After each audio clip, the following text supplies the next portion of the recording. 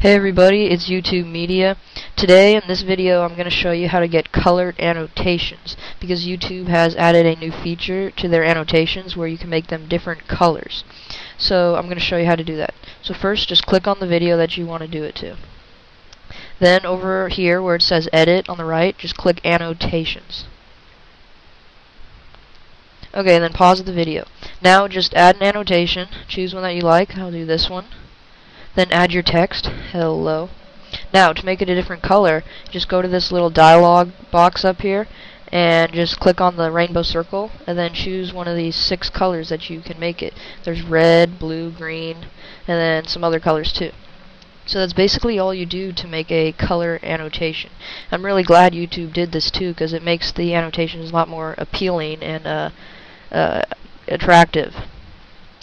Now, one other thing I want to show you that I came up with, so let's go to my channel.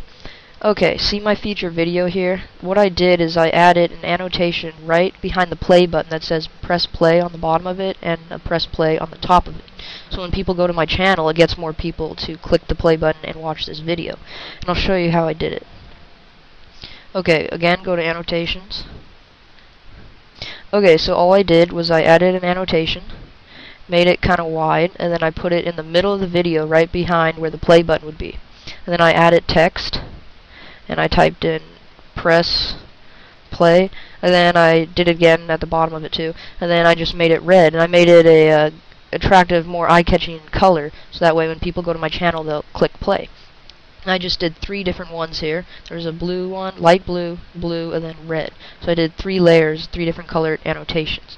And then you just set it to start at 0 seconds, 0, 0, 0, and then end at just 1 second. So it's only at the beginning of the video, so it'll go away when people play the video.